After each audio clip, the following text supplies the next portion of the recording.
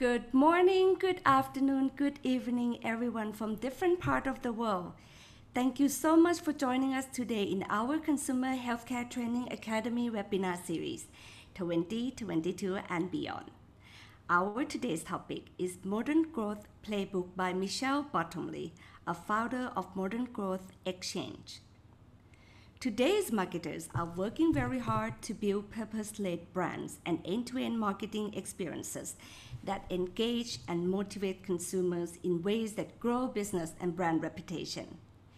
This competitive landscape requires shifts from product-centric solutions to customer-centric solutions that integrate data, digital, branding, and insight in ways that better meets consumer needs.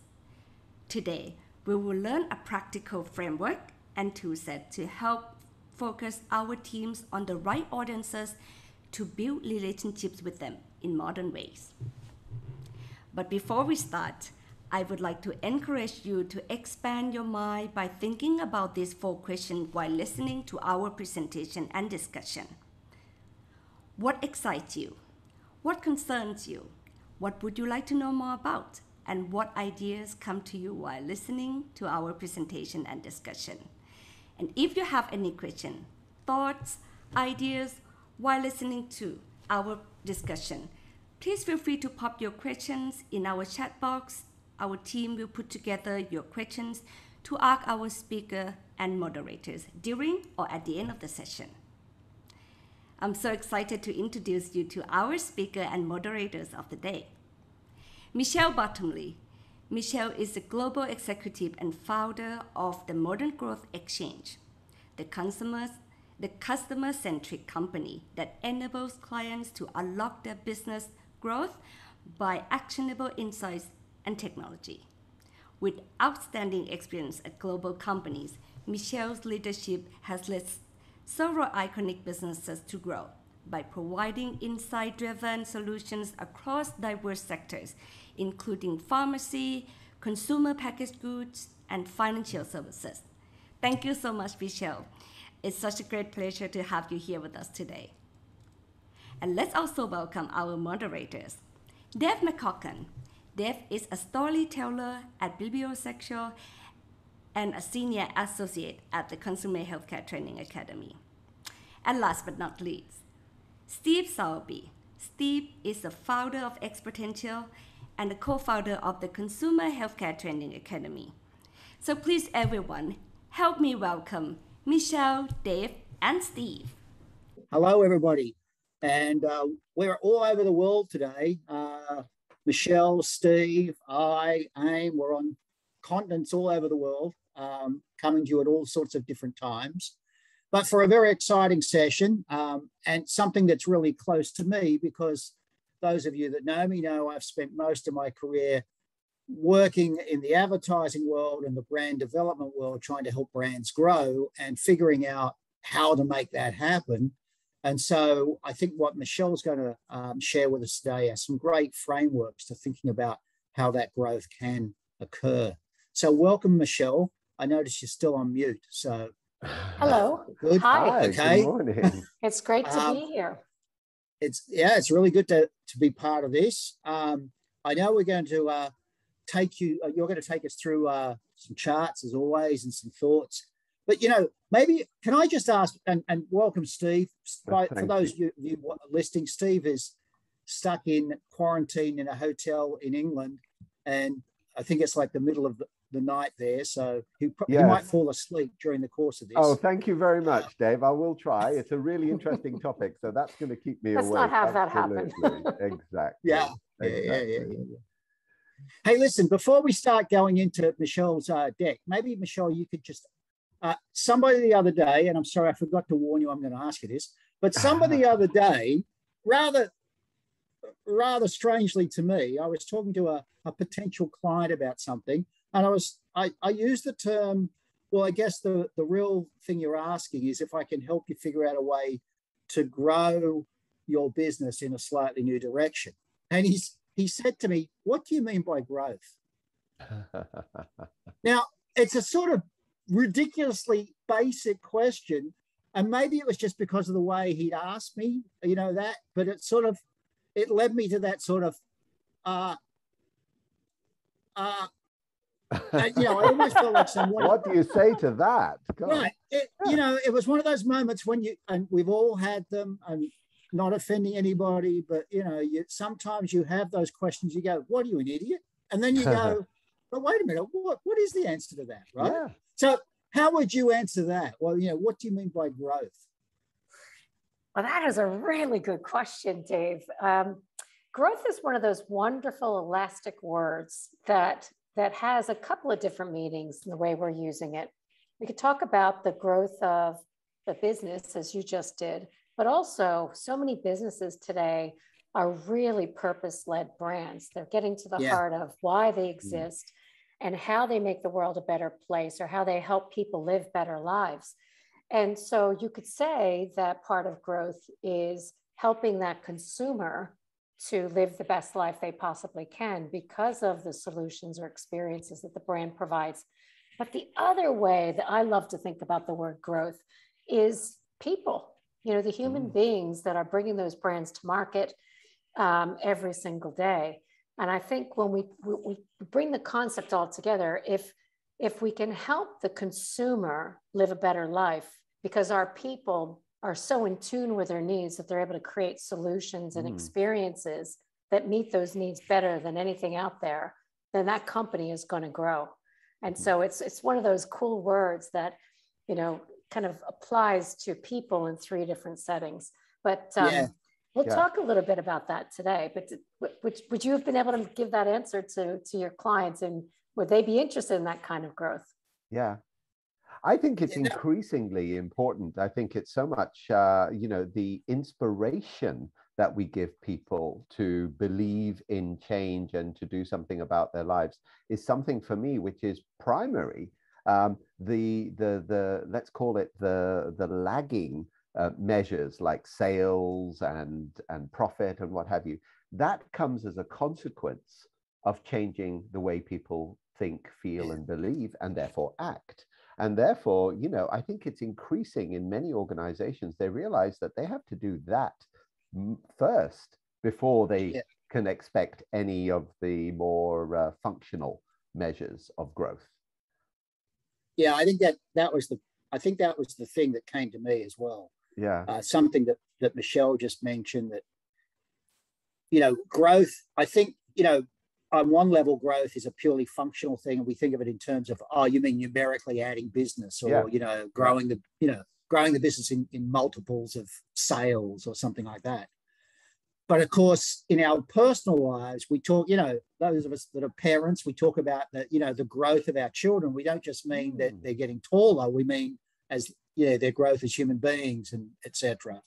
And we talk about that, and in brands, we now talk about the brand growing in terms of sales or market share, but we also mean growth in terms of personality and the fact that it is a more mature person and somebody who takes a brand that takes on responsibility. And I think that's where it's the beauty of the English language, that you have so many words like that have these multiple meanings. But anyway, that's the starting point. So why don't we just use that as a start, and then Michelle, why don't you start taking us through the wisdom that you're going to provide us with today? Great, thank you. All right. Well, thank you very much for that great jumping off point. We're going to cover a few things today having to do with growth, as a matter of fact. Our aim is to help you understand this modern growth skill set and tool set so that you can move beyond just deploying communications or building insights that lead to communications, and instead focus on those consumers that really make or break a brand, and understanding their needs so well that you're able to create and engineer solutions and experiences that help them live better lives and help the business grow. So we'll introduce to you what those skill sets are. We'll also provide you with a framework. And so, framework is kind of a mental map, if you will, a way of thinking about growth planning. I know in some of my marketing leadership roles, folks would do growth planning by taking last year's budget and tweaking it a little bit up or down, and the same thing with the numbers. But I think what you'll see in this growth framework is a way of of understanding the business as a set of relationships. And hopefully once you see the business and you work through that lens, it'll cause you to think a little bit differently about where you put the priorities next year. So when you emerge from this, this next hour, I think you'll end up with not only a sense of the skills you need to succeed with modern marketing, but we're going to do a deep dive on a couple of core topics here. And it really starts with this idea of not counting everyone you reach, but instead reaching the people that count. And those are these high value consumers that, in my experience, make or break a brand. And I'll talk a little bit about where that experience came from in a moment. How do you get to these people? Once you understand who they are, we have to ask ourselves the question, do we have enough of these high value consumers to deliver the kind of business performance that we want? And if not, where are we going to find or grow them over time? And what's the role of evocative, engaging communications in appealing to these high value consumers in ways that cause them to want to do business with us and consider us to be trusted, indispensable advisors to them? And hopefully with this center point of knowledge and perspective, you will start your 2022 really, really strong. And let me give you just a little bit of background on the Modern Growth Exchange and why I put this training together. As a marketing leader, I realized that the marketing profession has become incredibly fragmented. There are so many different types of marketing practitioner. There are folks that think about the art of communications, of defining the brand's purpose and creating the communications that will engage the audiences, deploying campaigns and measuring their effectiveness. And there's the science of really understanding where these audiences are and building integrated contact strategies and experiences to go and reach them. But I built this Modern Growth Playbook because I wanted to make sure that every marketer had the ability to think like the head of the marketing team, to be able to see that art and science so that they could pull the levers of growth for their business and they can progress in their career along the way. Yeah. So what I discovered at the very beginning of my career is something when I was 23 years old as an analyst that has stuck with me for the last 30 years. And Peter Drucker said it himself very well. The purpose of a business is to create and keep a customer. And in the beginning of my career, I analyzed customer data sets and I looked for different segments of customers that were important to the company, either because they were delivering a lot of growth or because they were delivering a lot of loss to the company. And that got me very curious about the fact that some customers are worth a little bit more than others. And by the way, when I say customer, I mean consumer. So that end user of your product, not the retailer, although we'll talk about them. Yeah. They're oftentimes a customer in the in-between, but I mean here this consumer. And so Peter Drucker said it, I think, very well, that the factor of production of a profit is really that consumer. We have products and we have distribution to reach those consumers, but if we don't really understand those consumers that matter most, we're not going to be able to deliver the kind of impact that we're hoping to have as a business.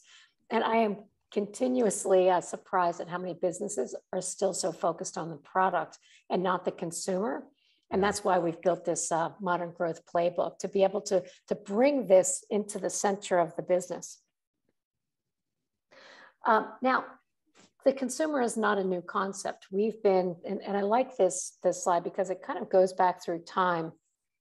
And even though we say modern, this concept of modern growth or modern marketing has been around since the turn of the century, believe it or not. But at the time, we thought about, the product, the production of the product, in the 50s timeframe. But then we became more curious about selling the product to consumers and how we would engage that consumer to buy more of the product through the selling process. As we moved into and beyond the 50s into the 60s through 90s and into the noughts in 2020, it became more about marketing. How do we make sure that that consumer is at the middle of what we're designing and we're reaching that consumer in really relevant ways? But even in that marketing concept, we've oftentimes lost sight of that very consumer when it comes to our go-to-market. We're not always reaching those high-value consumers that count. And so now we emerge into 2020 and beyond. And the concept that many, or the philosophy that many organizations are focused on, particularly those that are digital brands, is societal. It's really about how is the brand helping that target audience live a better life? How are they able to do more, be more, experience more because they have that brand as a trusted resource? And so they're able to contribute more than they would have before. We're also seeing that in society, the connectivity between people to provide advice, to provide guidance on which brands are fit for purpose or which ones aren't, is an important part of the societal marketing concept. So I'm going to stop and there, ask for a little feedback from you, the audience. When you look at these concepts, these philosophies, these ways of thinking about what is modern and how do we engage with the consumers that matter, what reflects your business? And we're going to put up a poll. We'd love to see what your thoughts are. What world are you living in today? Because even though we're all standing in 2021, many organizations are still very much sales-centric or marketing-centric, or I dare say product-centric, even though they might want to be thinking about the impact they make on the world. The whole infrastructure is very much geared around a very different philosophy. So we have, it looks like 5 possible responses. Is your company product or consumer-centric? And so product-centric is the product, and moving more of the product is at the center of the organization. Or is it consumer-centric? Is it some combination? Is it neither? It's something else. Maybe it's sales-centric. Or is there some other answer? So if you guys could take a moment, I'm going to put my own answer in, and we'll come back with a response. Okay. Thank you, Raju. I see purpose and performance are key drivers. Yes. Sounds like drivers of your business and drivers of the brand. Do you know, I was going to predict a little bit that we're still in the 1950s in many of the organizations, Michelle, in terms of the philosophy of we've got a product and we've got to sell it. And even though we work with some of the biggest companies in the world, I increasingly am seeing this really going down to just the product level. Dave, do you agree with that? Yeah, a lot of companies are still doing it. I'm seeing companies, maybe not the ones, maybe particularly in the category that we're dealing with mostly in terms of healthcare, Steve. I think that's a rare thing to be consumer-centric. A couple of the projects you and I have worked on in the last year or two would indicate it's starting to change in terms of, let's, within a broad product category, let's think about a new way of thinking about that category. Yeah. And I'm always reminded about, I always go on about this, but I'm reminded about my experience of working on the Coca-Cola brand for 25 years. That one of the first things I got told my very first visit to Atlanta was they don't sell a drink. They sell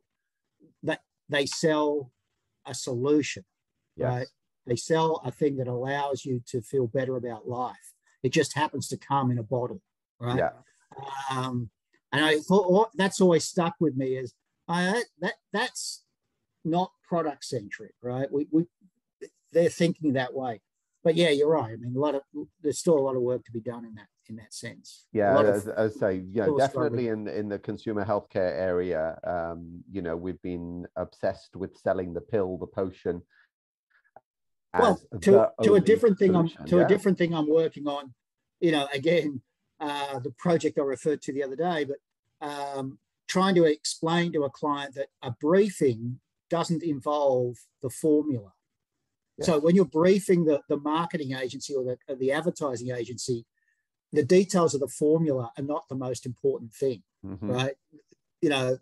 It's why would people want this? What difference is it going to make to somebody's life is the important thing to know.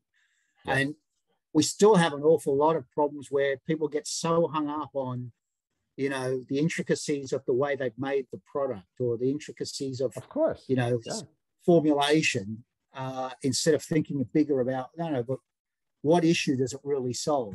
How is it going to make... That brings up a really interesting point, Dave, as you said. It's the issue that's being solved. And when do you ask the consumer about that? Is it, when you're creating the product in the beginning and then communicating it?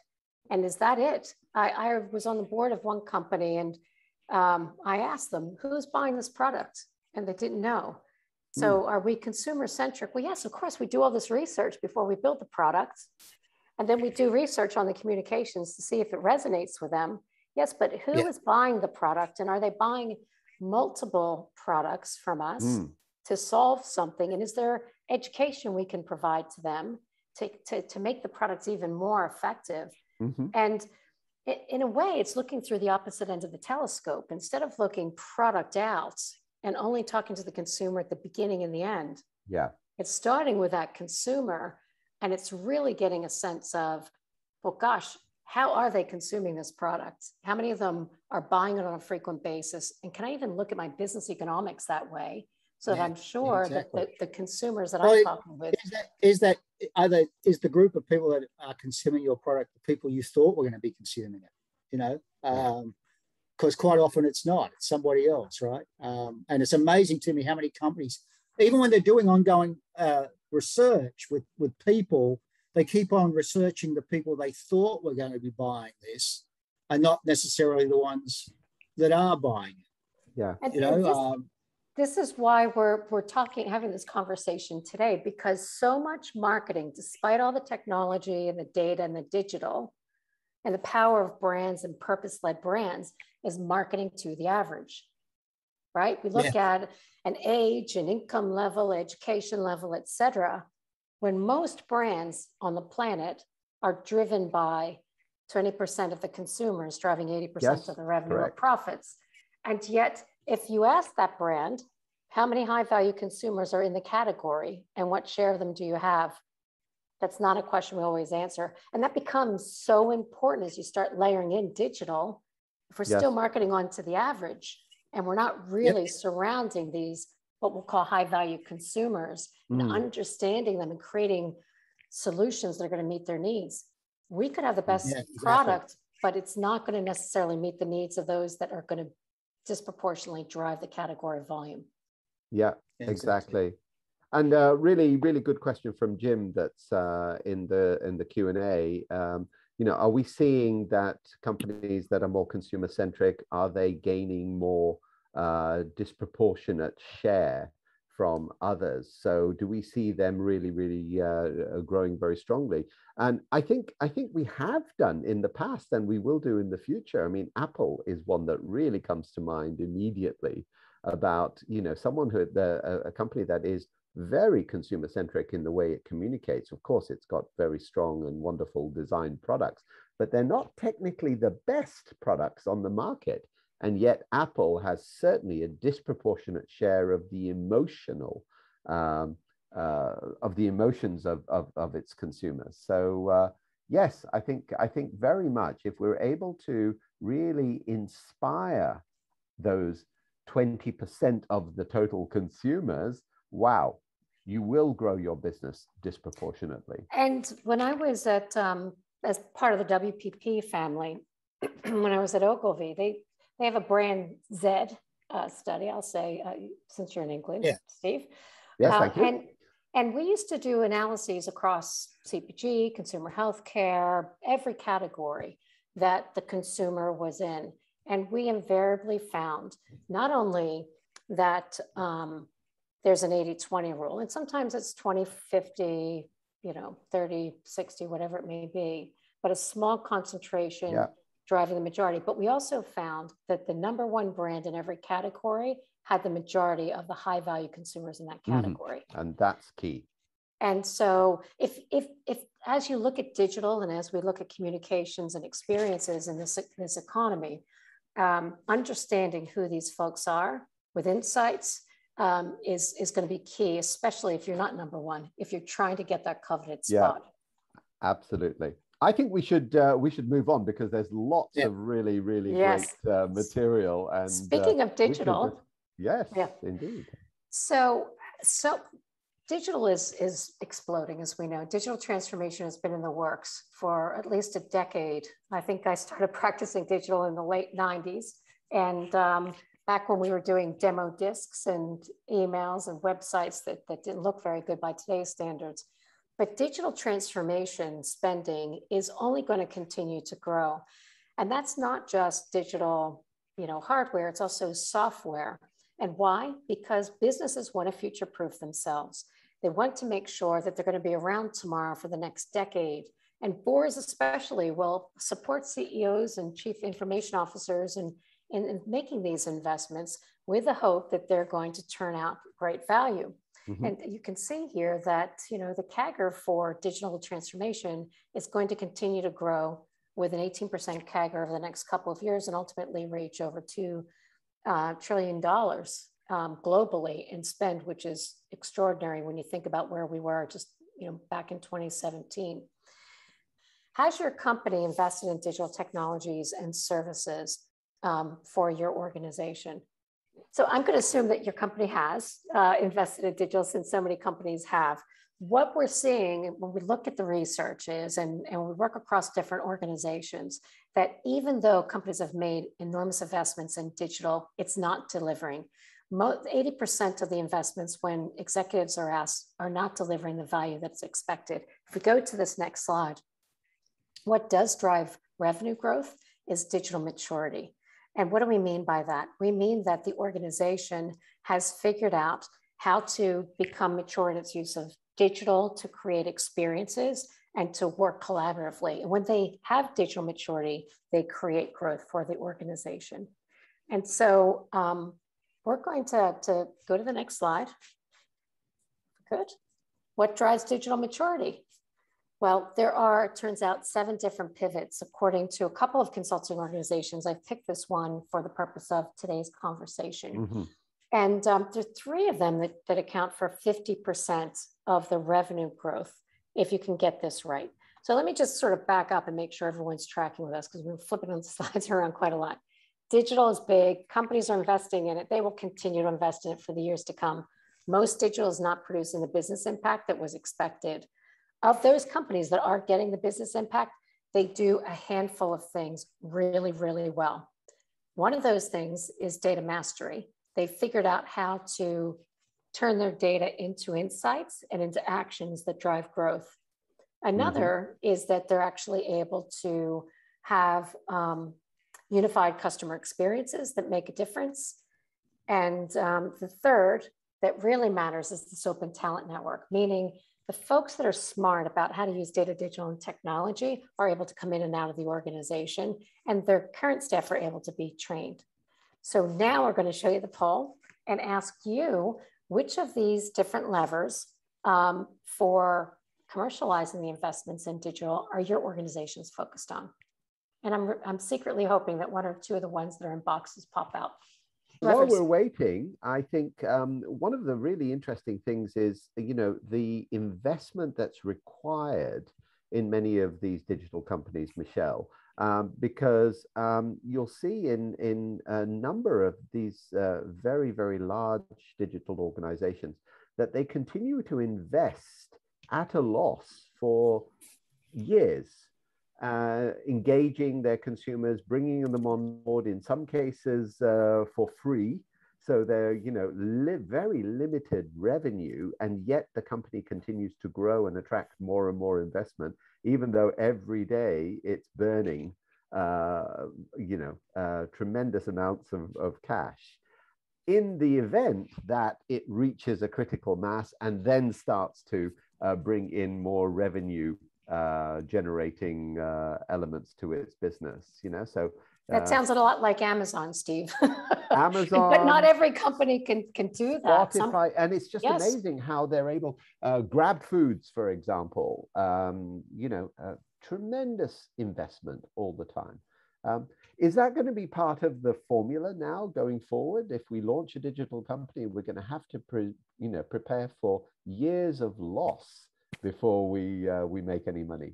I don't think that every company has a charismatic founder that's able to explain to the street why it has consecutive quarters of loss, the way the example that you just gave does. Yeah. So the rest of us that have to actually deliver growth from these investments have to figure a couple things out. Which levers are we going to bet on? Because invariably, it's not about the technology. I mean, we even see this with Amazon or Spotify. It is about the people and the process as much as it is about the technology. So when you look at this box around data mastery, that's people skill, right? And it's obviously also the process of integrating your data so that you have one single version of the truth. You can see that HVC, that high value consumer. Yeah. You're not going to see it if your data is all over the place in 10 different data stores.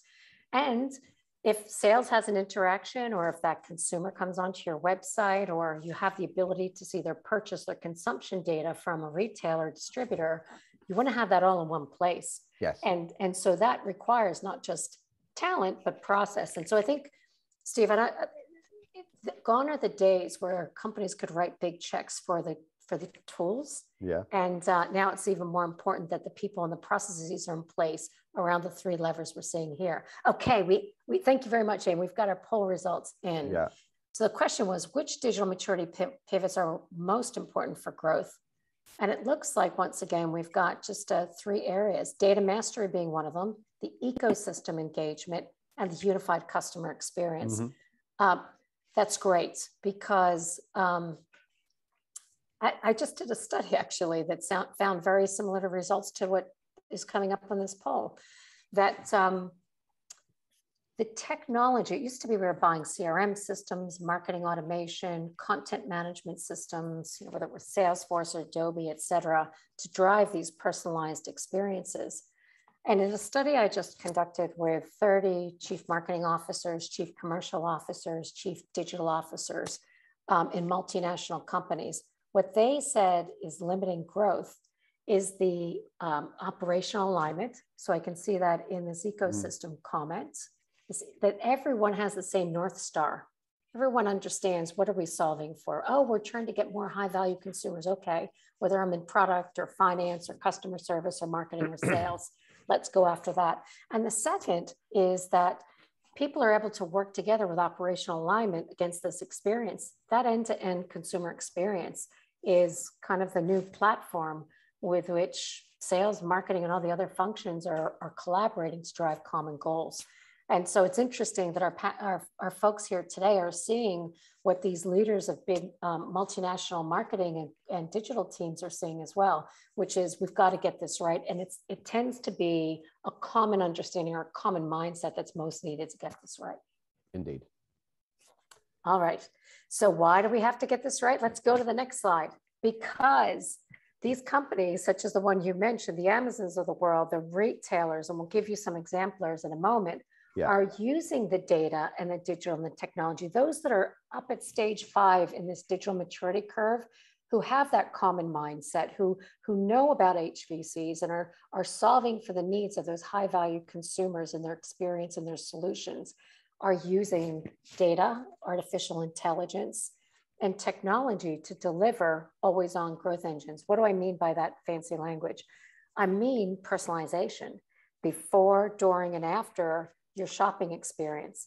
It could be through a mobile device with geo-targeting that you're receiving content or information. It could be before you even left the house and you're inside of your digital ecosystem that you're receiving education or information. And it might even be at points of sale or after that relationship is continuing to be persistently there.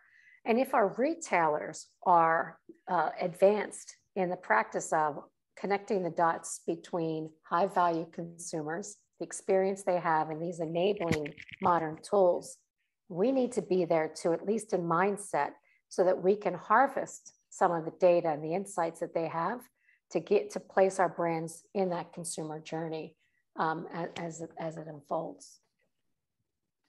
I just said a lot, but it's important to know, what the exemplars are doing as they're building these personalized experiences, because our brands live in those ecosystems. And that gives us a unique ability to develop insights. Oh, a high value consumer is just, engaged with Tesco or with Netflix. This is what they're consuming. Or with Amazon, here's what abandoned items are in their cart. Let's get curious about that so that we can move our relationship forward in there. So these always on growth engines are producing a lot of digital signal or information that can make us smarter about not just the average consumer, but those high value consumers, and the brands that understand them and are reaching, engaging them through channels and experiences. The best, as we talked about, are going to be the ones that that win in the category. So I'm not suggesting you all quit your jobs and go and work for these companies, but I am suggesting that the mental model that we're going to go through, which is the one these organizations think about, is one that you understand and start to adopt as part of your superpower. Yeah. Michelle, would you say that, I mean, at the moment we're overwhelmed by data, much more than we used to be in the good old days, where we had to have, one Nielsen report and make huge decision based on that. Whereas we've got data coming in from all sorts of places. So we are data rich. We are insight rich when it comes to sort of insights which can be directly translated, by artificial intelligence, or effectively, what data is telling us. But would you agree that we're also insight poor when it comes to the emotional insights that we get from that data, the connection to people's hearts and minds? As marketers, we've been trained much more just to read the numbers and act on the numbers. Whereas what I find in many organizations is that they're afraid to go beyond that into the emotions and try and effectively see the world from the shoes or the eyes of the consumer that they're talking to, the high value consumer. Yes, absolutely. I mean, look at the story of Netflix as a perfect example of what you're saying, Steve. I remember back in the day, Netflix used to be on a disc. Yes. And we, would pay $10 or whatever it was to receive whatever movies we picked out for that week. And Netflix, because they got into understanding what role they played, what the cognitive connections were with these high value consumers, they understood that it's about entertainment, it's about family night or date night, that they were able to change the form factor from a DVD into broadband. Obviously, they took advantage of it. Now they're creating amazing content that is incredibly attractive to the high value consumer. So I think these digital brands really figured something out, particularly those with subscription models, that their business is a portfolio of relationships. And if they really understand the hearts and minds of these high value consumers and where they live in their lives, then they're able to create experiences for them that are beyond just having access to a movie, but instead become part of their lives on an everyday basis. It's sort of interesting that that when you think about a lot of these companies, right, and those companies that are growing so exponentially, et cetera, one of the side issues that we sometimes forget is all of those companies employ anthropologists. Many of them have their own anthropology department. And so it's not just about numeric-driven data. It's about literally anthropology to understand the cultural nuances of the people that are participating in that brand, right? Yes. And what are the cultural factors that lead to that participation? And I found that really interesting over recent years, as I've been involved with some discussions and work with some of those, as they call them, brand anthropologists or industrial anthropologists. But it's taking a very different approach from just, it's just numbers, right? So it's bringing all that together and then understanding how to move that forward. Yes. Well, let's keep cracking on because we're going to get to the art and science bit of this, because you're exactly right, Dave, that we have to be, as growth leaders, super curious about, if we flip to the next slide, not just the products we have, but importantly, the consumers, the hearts, the minds, the behaviors of the consumers that are going to drive a disproportionately high share of the category value. And there is a movement afoot. We still have a world where there are classically trained marketers that are product-centric. They're thinking about product sales and communications, not necessarily experiences. They might say experiences, but it shows up as an ad or a website and not really a fulsome experience. They're looking at individual channels. And in fact, if you looked at the marketing departments, most of the marketing departments I've led have had individual silos of channels. The mail team and the web team and the TV team were all in different places. It didn't really have the consumer at the center to create the 360-degree surround. The performance analytics they looked at were about reach and frequency and click-through rates. I remember one company I worked with we looked at what was coming in. It was the number 4 largest e-commerce company in the United States. And we found that 40% of the traffic that was coming in were not people that were going to deliver revenue or profit for us. So counting clicks is not really helpful if you're bringing in folks that don't have the dollars or they're coming in on discount. And then individuals tending to well-established channel. That is the mindset of a classically trained marketeer, as opposed to this modern growth engineer. And you don't have to work in Netflix or any of these .com companies to have this mindset, to really keep that consumer at the center of everything you do, to think about, do I have enough of these plump and juicy, high value consumers to grow my business? Do I need to acquire more of them, expand the relationship with them, or retain them? And what is it going to take for me to get those 3 things to happen? How do I think about media, not one channel at a time, but as a 360 surround? And I get smart about growth intelligence from in-market insights, not just behavior, but as Steve and Dave were saying, this the mindset, the attitude, and where the brand lives in that consumer's lives. And am I working as part of a collaborative go-to-market team powered by data, digital, and content, so that we show up as one brand that's helping the consumer along the journey, moving more of the right consumers into purchase? And are we agile? Can we see results and then move quickly based on what we're seeing? So I'm going to challenge all of us to adopt the modern growth engineer mindset. And by the way, for everyone, you will receive a copy of the presentation at the end. Indeed. And you'll be able to go through it. And I'm going to offer, when we get to the last slide of the presentation, which happens to have Modern Growth Exchange on it, the first 5 people that put their name in, I'm willing to spend 30 minutes with you individually to talk about anything here or your specific situation, so that you can really take on these tool sets and mindsets yourself.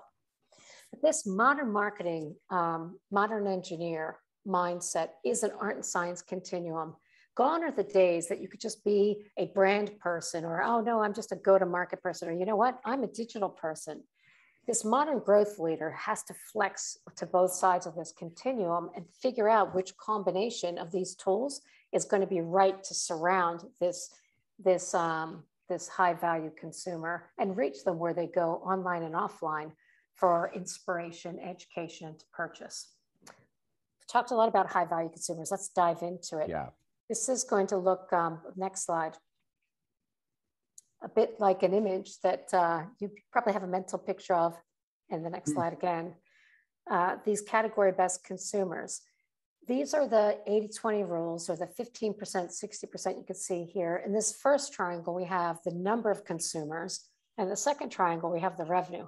And if none of you have done this calculation, I really encourage you to do it for your business. It's super easy. You just need the number of consumers, and then you need the amount of revenue that they're throwing off. And then you can figure out for pretty much through, we call it a gains chart, where you have to stop to get to your 15 or 20% and what that looks like for you. There are also ways of figuring it out for your category. And if you don't have the data yourself, attitude and usage studies are quite helpful for this. But in order to grow, understanding these high value consumers is super important. And so here's the playbook. It's super simple. It has at the center consumer growth, and it's powered by the art of purpose-led branding, really being the go-to brand with experiences that simplify and improve the consumer's life, because we're understanding the needs of that consumer, particularly the high-value consumer. And it's the science of, with precision-like targeting, being able to acquire, expand, and retain more of the category's high-value consumers than the competition. And increasingly, this is coming on through personalized experiences across multiple touch points. So why are we talking about this cycle, what we call a relationship cycle? Because as important as it is to understand who the high-value consumer is, what makes them tick, what needs are being satisfied by the brand, whether it's the experience or the full solution, it's also important to run the numbers and to understand to what degree do the high-value consumers know about me? Are they aware of me? Are they considering me? Are they engaged with us? Are they purchasing? Are we retaining them? And are they advocating our brand to other people? And what I find, brands that are really engineering for growth are those that are not afraid to look at these numbers and to just rough out a growth model such as this and map their programs and then their channels to this kind of a model. And then to look at how many new consumers do I need, much expansion do I need, and how much retention in order to achieve or exceed the growth targets that we have. So notice that on this diagram, the channels are not first, the people are first, and the phases of the relationship they go through. And, programs that move them not all the way around this cycle, but from awareness to consideration. What does that look like today? And you can see in this example, well, you have 200,000 individuals that are high value consumers that are aware of this brand, and 40% of them would consider them. And 20,000 of them are now engaged with us today. 10,000 are buying from us. 8,000 are going to continue buying from us. And about 7,000 of these folks are going to go ahead and refer us to others. So that's a very loyal base indeed. But by understanding this kind of a model, and this model is by the way, this is the way financial services and subscription businesses run their business.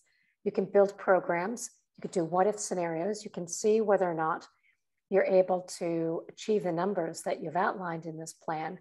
And importantly, you're then looking at the channel effectiveness in the context of not just that channel, but now that channel's ability to move people from one box to the next effectively, not just by itself, but collectively. Yeah. Michelle, there was a question really on that topic of awareness before the webinar. What kind of possibilities do we have for digital channels to create awareness on the topic of consumer healthcare or self-medication in the more positive definition of that word, which is buying your pain relief from the chemist and using it, and good health. What kind of possibilities do we have to do that through the digital space? Enormous possibilities. If we can flip forward, there's a bubble chart that has a gal called Sheila on it. And instead of giving you a list, there we go. Thank you. Oh, there's Sheila. Hey. There's Sheila. It's less about the channels that I might give you, and it's more about what your HVC, where they're going for ideas and inspiration. Sheila is representative of a high value consumer. So when you're really practicing consumer centricity, you're going to get super curious about Sheila, who is that 20% driving 80% of your value. And where the devil is Sheila going every day? Look at that. Sheila's interested in travel. Where else is Sheila interested in? Fashion, celebrity gossip. This is Sheila's world. Cooking, entertainment. You can see in the little dots the digital properties, but also the not digital properties that she is looking at on a regular basis. Self and home improvement, business, politics, etc. So I think the answer to this question is yes, of course there are digital platforms, but if you're trying to reach Sheila, it's super important that you understand where is Sheila going for ideas and education, and how do you show up in Sheila's world? Yeah. And not enough marketeers are doing that. So many marketeers are sort of thinking about one channel at a time instead of standing in the shoes of the HVC Sheila in this case, and looking at the ecosystem that she's consuming, and make sure that you're showing up in those places with ideas and inspiration. Yeah, absolutely. I mean, unfortunately, we do make the mistake often only at looking at Sheila when she needs our product, or, and that's it. We look at that micro through a microscope into her life and look purely for that moment and think that that's it.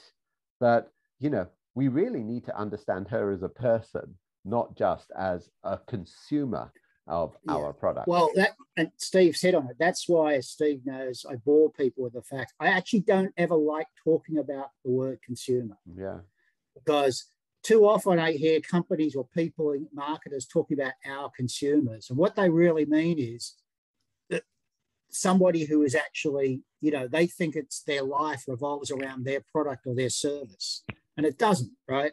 I mean, no matter what you are, the brand or product you're the biggest fan of is a tiny, tiny fraction of your life, right? So, and what I've also found, this is why I love charts like this, because it's a reminder that, yes, I might be manufacturing pain relief, but you know what? Pain relief doesn't actually have to be messaged just at times when people have pain or places people go to for pain relief information.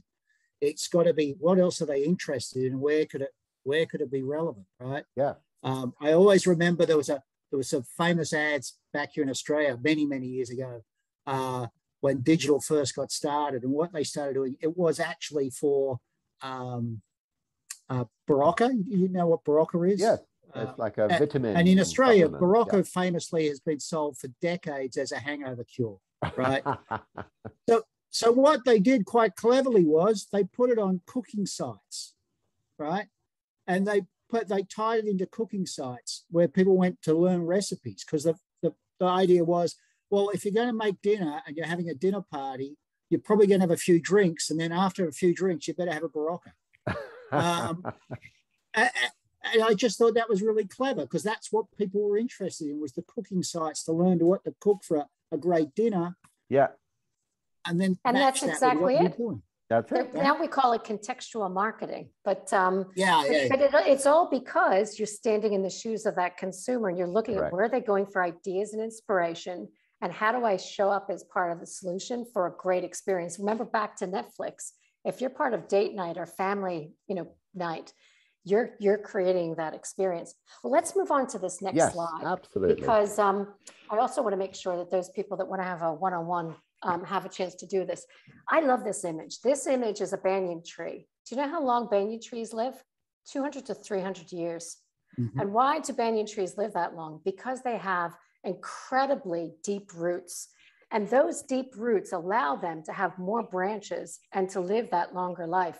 Mm. And what we've talked about today is to establish the deep roots, especially in this digital, data-rich and technology-rich world, of understanding your high-value consumer and understanding whether or not your business is attracting, retaining, and growing enough of them in order to make sure that your investments in marketing or other growth initiatives are actually driving profitable revenue growth for your business, and that you're not seen as an expense, but instead as a driver of growth. So I get excited, not just about banyan trees, but imagining that in 2022, your business has found a way to get a higher share of high-value consumers. Your average revenue per consumer is up. You and your team are enthusiastic about understanding high-value consumers and pulling these growth levers to see the impact.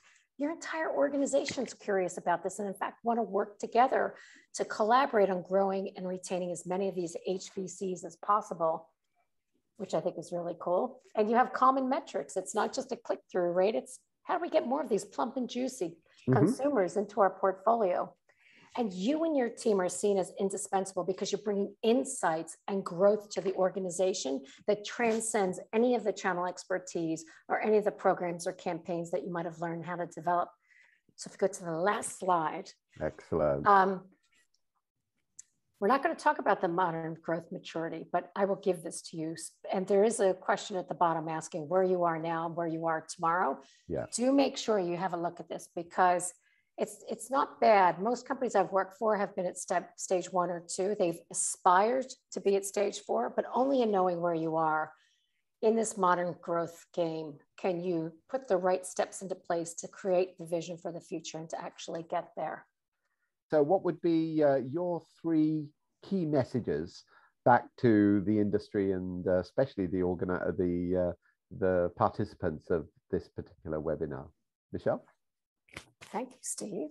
I would say the first is to really start taking on board the skills needed to be a successful modern growth leader, and that mindset as well.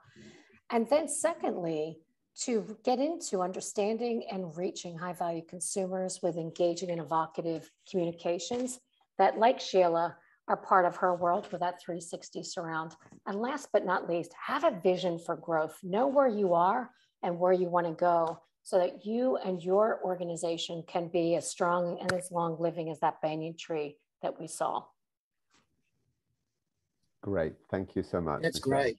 And then lastly, yep, you'll see in the presentation that the Modern Growth Exchange is available to help and support you. So my email address is in the back. And if you would like to have a one-on-one consultation with me, I'm happy to provide that for you as well. Absolutely. No, this is really interesting.